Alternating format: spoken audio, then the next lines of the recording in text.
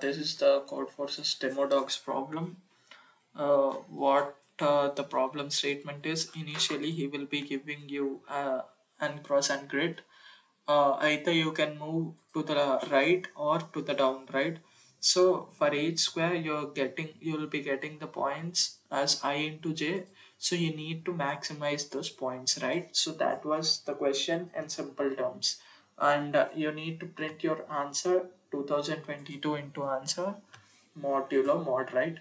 So let us understand the test case. If for n equal to 3, you can observe that the maximum path will be sum of the diagonals and and the above line and the above line. Like you can ask me like how you can get this, right? uh, it's just by simply an observation. Like you can check for 2-3 test cases, then it can give you the pattern, right? Like some you'll start on the starting square, and you can see what are the choices that you are getting for the next step. And then if you are going to see, you will be getting that path or either or this path. You can go either way, like both the ways are equal. So we can see that is giving us the maximum path, right? So what we will be doing, will be just taking those summation, right? You will be just taking the summation and you're adding into the answer.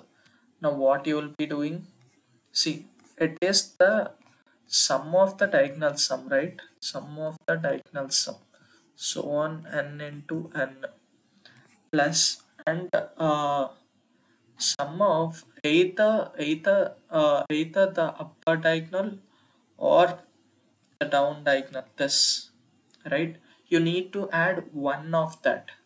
Either any of one will be okay, right? So it will be either 1 into 2 or 2 into 1. Both will be equal since it is a product, right? So plus so on n minus 1 into n, right? Plus so on n minus 1 into n. If you derive a formula for this, then you will be getting summation of n square plus n minus 1 into n, right? Plus summation of n minus 1 into n for n equal to 1 to n. If you expand this, you will be getting n square plus n square minus n, right? Then you will be getting 2n square minus n. Now if you open this formula, then you will be getting 2 into n into n plus 1 into 2n plus 1 by 6 minus n into n plus 1 by 2, n into n plus 1 by 2. This will be your answer. Now what he has given us, you need to multiply your answer with 2022, and you need to take the modulo with 189 plus 7, right? 189 plus 7. So this is the final answer of this Demodogs. You can observe this.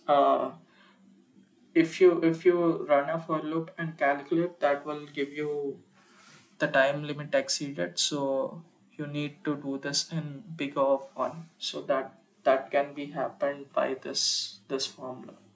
So thank you. You can see that God accepted me as well.